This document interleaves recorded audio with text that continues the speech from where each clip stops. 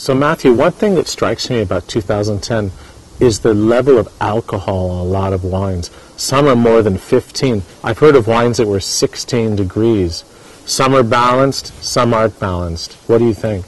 Of course, when we have a majority the Merlot, it's always more difficult to get a good balance of alcohol.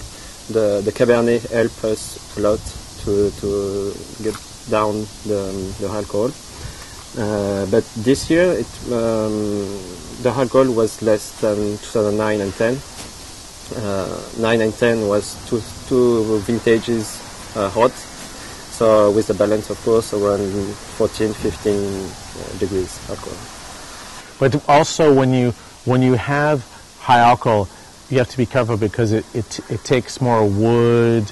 You get more extraction, so you have to be careful. For the balance with the wood and the fruits, we have to be careful. So we will choose the barrels with the cooperage. We will talk about what can we do exactly to get the good wood. And the fruits is very important also. But I think 09 and 010 and 2010, the balance for us is amazing. It's amazing. With the time, we have to wait.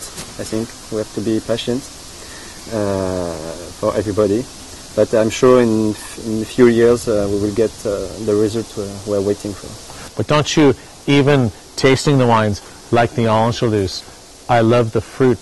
It makes you want to drink it right away, even though it's too young. You just, wow, it's so delicious. At the moment we can taste easy, easy, but we need to wait one more time.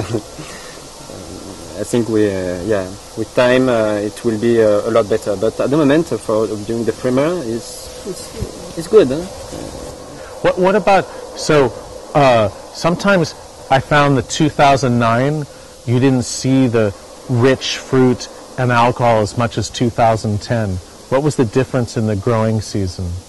Between, sorry? 2009 et 2010, la différence de la saison de... 2009 is for us is maybe the top. 2010 is more it's two vintages very different because the summer was very different, hot of course, but with a back season with en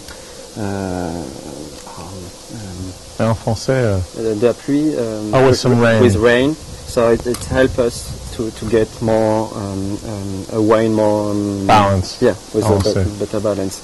We can compare a little bit to 2009 and 2012. They're close. 2010 it's more rich with a lot of fruits, black fruits.